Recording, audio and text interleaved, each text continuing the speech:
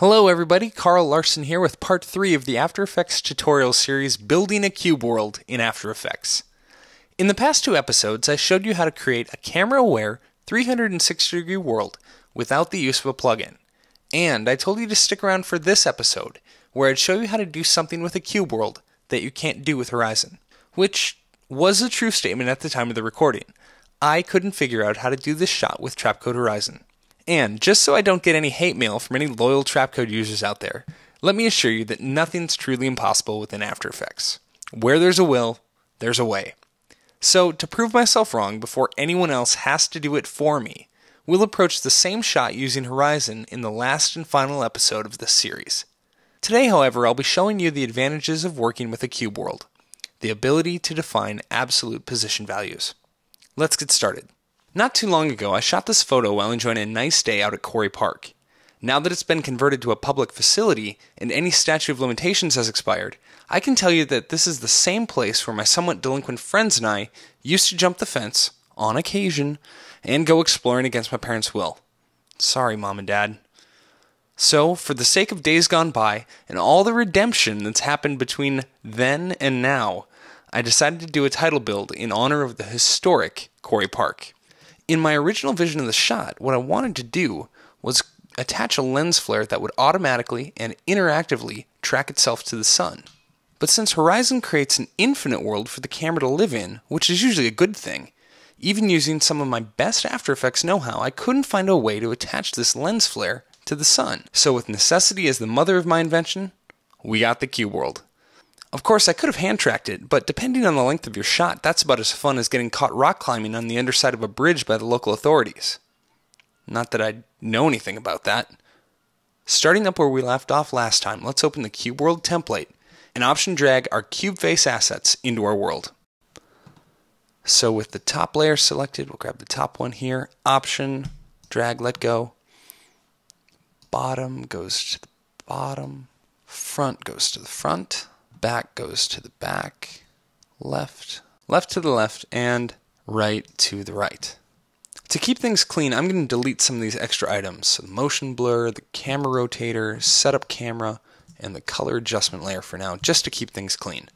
Alright, now that our POV Anim Cam is active, we'll take a look around in our scene, and we're all set to go. To make our lens flare, we'll go Layer, New, Solid, make it comp size, black, and we'll name this Flare.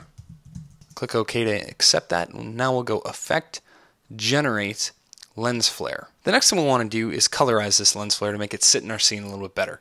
So we'll go Effect, Color Correction, Tritone. We'll change the highlights to kind of a yellowish white, and the midtones to like a bright orange. Then we'll back off the blend to original to about 40 so it doesn't look quite so orange. But we still need to drop out the black. Now there's 2 ways to do this. One way is we could change the composite mode to screen. And we get a fairly light lens flare. Another mode that drops out all the black is add. And we get a little more burning lens flare. But I actually prefer to leave it as normal and use a third-party plugin. It's developed by Red Giant Software and it's called Null Unmult, which is a free download. This plugin was designed to be used in conjunction with their lighting package called Null Light Factory, and it does a great job dropping out the blacks and giving you super clean edges. This way I can use any composite mode I want, like Pinlight, to give kind of a burning look to it. That'll look really nice once we get it on the sun. So let's readjust our flare center, click on the middle of the sun, and there we go. So we grab our camera tool and it doesn't interact with the sun. If we convert the layer to a 3D layer, we can spin the camera around, but that doesn't give us the effect we're looking for. So we're going to have to find another solution. So instead, we'll use an expression and a null object to drive our effect. First, we need to locate the layer that contains the object we want to track, which in this case is the sun. So toggling our layers on and off, let's find the layer that the sun is attached to. So it's not the top, the bottom, back, nope, left, nope. Right, there it is. Okay, so let's duplicate the right layer and then add our null to a scene from the solids folder. There's a null in here from our template. We can just grab it out of there instead of creating a new one. So we'll just grab any null, drag it down to our timeline, and option release. Now this null lives on the same plane as the right cube face does. So as we orbit, you see how it's changing its orientation there. And now we can just grab, pressing the V key on the keyboard, and grab the axes of the null object and move it into position so that it sits right on the sun. A null object will look a little different than it will normally once you drag it out of your solids folder. So it's actually, it's a small solid that usually doesn't have transparency on it, but in this case, that's why it looks that way. So we're not going to need it turned on anyway, so we'll just turn it off and select it here in the timeline, press enter, and rename it Flare Center. Enter. Great. This is the null that we're going to use to drive the flare center effect on our flare layer. But the lens flare is a 2D effect, X, Y, no Z. So we need to write an expression to link the position of our 3D null to our 2D layer effect. So with the flare layer selected, go to Lens Flare Effect and set a keyframe for the flare center. Back down in the timeline, press U on the keyboard to reveal our animated property. Option or Alt-clicking the flare center stopwatch allows us to write an expression. So we'll take the pick whip and drag it to the name of the flare center null layer and let go. Next, we'll enter a small piece of code, .to, capital C-O-M-P, parentheses, bracket, 0, 0, 0, bracket, parentheses. Now our flare is tracking the position of sun. If we grab our orbit tool, it's attached.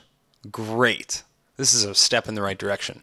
If we don't like what's going on, we can always turn our flare layer back on and just move it into position a little bit differently, and that flare will come with us. So I'm going to move it just slightly here to make it really line up with the sun there, and then I'll turn that visibility back off. That's great. We have our flare tracking to the sun. In fact, we get 2 flares. Well, what's going on? The expression tracks the flare to the 3D location of the flare center null. When we rotate our comp around to look at the sun, as the null passes by the camera, the flare center tracks. So we're looking into the flare. When we spin around to look at our other side of the world, the flare layer is directly behind the camera. But since the lens flare is a 2D effect, After Effects can't tell the difference between the back and front of the camera. So we get this behavior. No big deal, we can just keyframe that off. From here, let's add in a camera rotator null just like before to animate our camera. So we'll go to Layer, New, Null Object, select our layer, press Return or Enter on our keyboard, and call it Camera Rotator, and press Enter. Now, making it a 3D layer, put it next to our animated camera here. We'll parent our camera to the camera rotator, select the null, press R to reveal its rotation properties, and let's rotate it this way to start with the flare on the right, go out to about 3 seconds, and spin it all the way around to the final destination, somewhere around here. Now, obviously, as you guys look at this, you're going, well, the flare, something's weird going on. And you're right. Sometimes After Effects will preview this just a little strangely, and so one way that I've found to make this work is to go into the flare layer, press U, and at your beginning keyframe, just toggle the expression off and back on, and it'll find the flare. Then your RAM preview will be right. Sometimes you get some really unpredictable results if you don't do that. So we'll go to our last keyframe, set a work area by pressing the N key, and hit 0 on the keyboard to have a RAM preview. We've got our lens flare tracking to the sun, and this is perfect. From here, you'll probably want to add in some titles, play with the color, refine the camera move, and make the setup really sing. I had some fun finishing out the shot with some edge blur and internal reflections, like it was shot with a cheap wide-angle lens. But I'm going to assume you can create your own title build based on what we've already discussed in part 2 of this tutorial set. Remember, even a completed tutorial is just really a starting point. It's up to you to take this information and incorporate something original into your own work. So until next time, I'm Carl Larson for CreativeCow.net.